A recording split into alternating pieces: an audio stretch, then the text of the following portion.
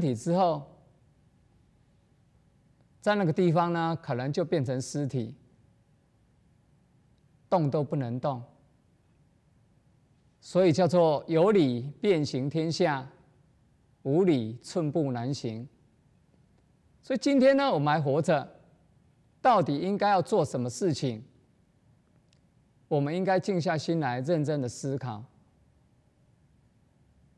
每个人都是天生地养，每个人都是父母所生养。那我们人呢，应该尽什么本分？我们应该静下心来去思考。所以以前万一做过不好的，走偏差了，有一句话讲：放下屠刀，立地成佛。以前种种，譬如昨日死；以后种种，譬如今日生。每个人多多少少都犯过过错，所以孔老夫子也讲：人非圣贤，孰能无过？人还是人，还没有成为圣贤，所以我们难免会犯一些错误。以前的不孝顺是以前的事，但是突然有一天觉悟了，你就赶快孝顺就好。所以孔老夫子才讲这句话：人非圣贤，孰能无过？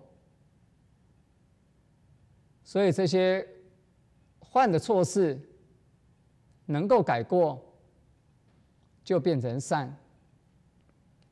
所以还有一点时间，我再补充刚刚所提到的。人来到世间，我们都知道助人为快乐之本，我们都懂得说要行善，我们都要懂得积德。所以这个善，它上面是2点，底下是一个王，底下是一个念，底下是一个口。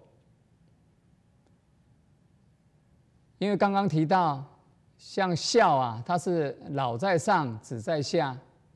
那么想想看，当时仓颉圣人造字，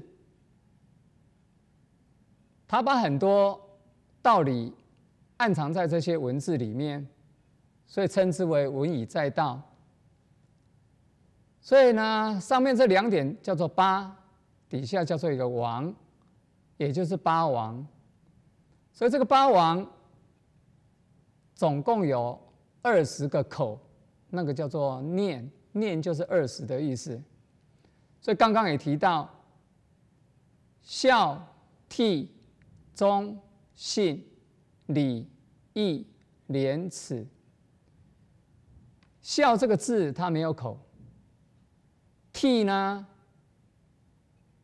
有2个口，忠呢也有2个口，信呢有1个口，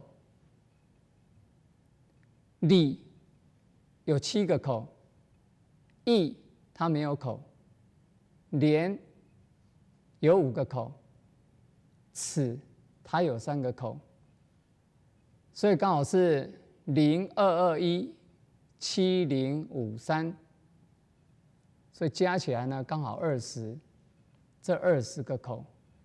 所以善字为什么我们讲它说它叫做八德，叫做孝、悌、忠、信、礼、义、廉、耻？真的有它的道理。所以我们身为中国人，学中国的这些文字，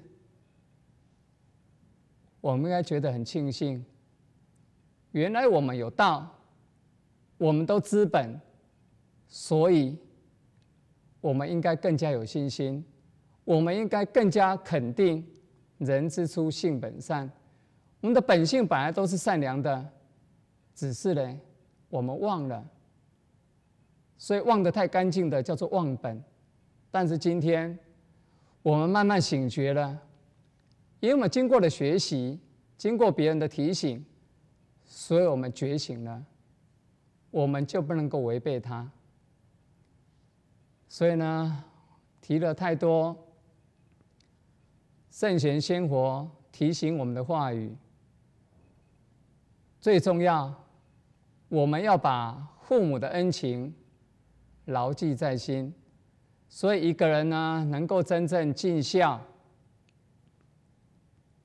世间呢太多的问题都能够迎刃而解。所以亚圣孟子也提到一句话，叫做“非不能也，是不为也”。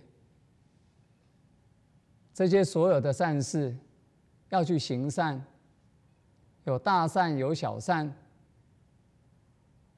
要行善这件事情，就看我们要不要去做，并不是我们做不到。所以亚圣孟子才提醒我们说，非不能也，不是做不到。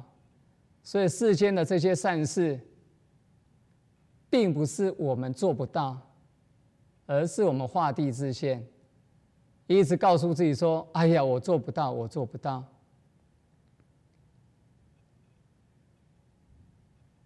所以时间也差不多了，那在这个地方也祝福各位乡亲，